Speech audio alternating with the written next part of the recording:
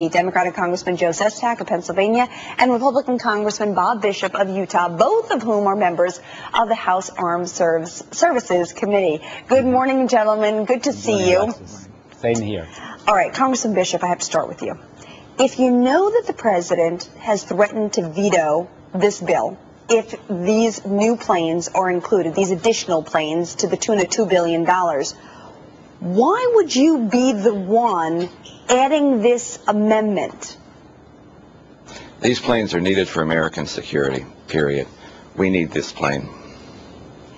Okay, but Defense Secretary Gates says we don't need them.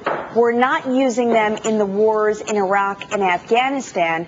So then why do we need the F-22? And if we've already got 190 on the budget, why do we need an extra 7? Well, what has happened is over the last 15 years, there have been 30 different studies. They all say the same thing, that 187 planes are not enough. 240 is the minimum, and even at that, we put our air superiority at risk. 187 is a political number. It has nothing to do with the military need.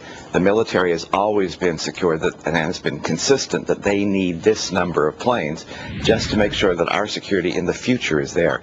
And it's a matter of priorities. If we can find $5 billion for programs like Acorn, we should be able to find $3 billion to make sure the security of this country goes forward by building these planes and securing these jobs. Okay, Congressman Sestak, if Congressman Bishop's logic is right and he says we need 240, what's the difference between 187 that are pre-approved and 194? Is it ultimately jobs? Obviously, I disagree with my friend Rob. I agree with the Chief of Staff of the Air Force. For the safety and for the defense of America, we have more than enough at 190, and here's why. As a Navy Admiral, I actually did the analysis that demonstrated that there's only one country, China, that is able to have the very sophisticated radar that you actually need such a very stealthy, almost invisible aircraft.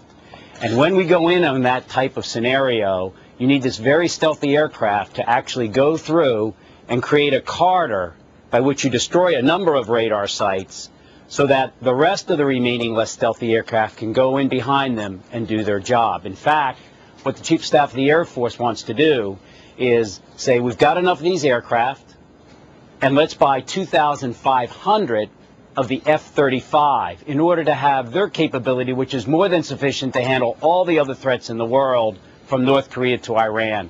This is the best use of our defenses for the safety of our troops as they fight the war overseas, when there's only one country we need this for. Am I concerned about jobs? I actually have a plant in my district that makes parts for the F-22. But they can then shift over to the 2,500 aircraft and begin to make parts for them. And besides, all those aircraft we're buying on the F-22, they are actually, we're going to continue to build them for years to come because we've still got them out there being procured. Congressman Bishop, how do you respond? Well, my friend Joe is a good Navy man, but the Air Force has clearly said, including the Secretary, that 187 is what they politically can afford. He also said in our committee, 240 is what they want and what they need. The 22 and the 35 were designed to work together. One doesn't replace the other. And that is exactly what, in fact, General Corley of Air Combat Command said not only does 187 not meet the needs of the Air Force, but that they weren't consulted when they came up with this particular number. So it goes back to the bottom line. We need at least 240 as a minimum of the 22 to work with the 2,035s for the security of this country in the future. We have other countries like China and Russia building their 5th generation fighter, and they're in line to build more than they will need. They're going to sell those other planes to countries like Venezuela and Iran. And we have to do two things to keep air superiority. Technological advancement, which the 22 gives us, and we don't have it today, and superior numerical advantage, because we may be needing those planes in multiple theaters in the future. You can't make the assumption we'll always have the same kind of conflict like we have in Iraq today. So, Congressman Bishop, if the president is threatening to veto this amendment and will not sign off on the defense bill, and the Senate, as I understand, is expected to vote on this morning, when you see the outcome of the Senate, will you then pull the amendment? I mean, it doesn't seem as though you've got the support you'll need to make sure that it gets passed. It is amazing that Congress has pushed this issue this far, and they have pushed it this far because the military, the Air Force is right. The Obama administration is wrong on this issue.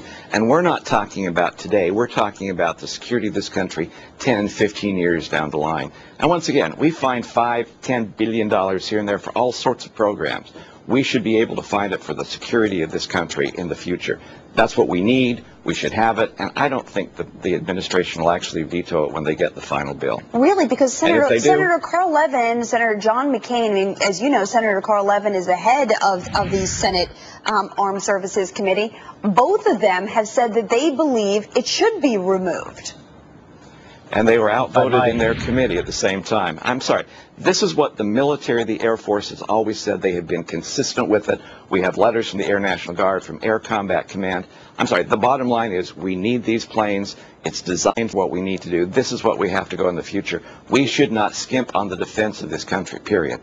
You know, it's interesting. This is a plane that obviously was born in the Cold War against the Soviet Union when we had the Soviet Union to fight. We are now in a global war of terror, and my good friend is absolutely right. The F-35 is not a substitute for the F-22. You need so many of them to do the one scenario, China. But the F-35 is absolutely as stealthy front on. And when you put it in there with a jamming aircraft, it can do the same type of mission that an F-22 is. Look, we're not fighting the Soviet Union anymore. We do have China.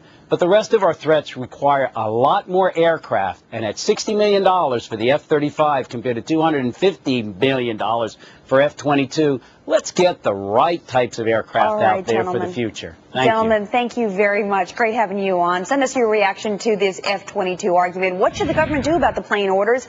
Email us at moneyforbreakfast@foxbusiness.com. It involves tons of jobs, 25,000 directly impacted by building each plane.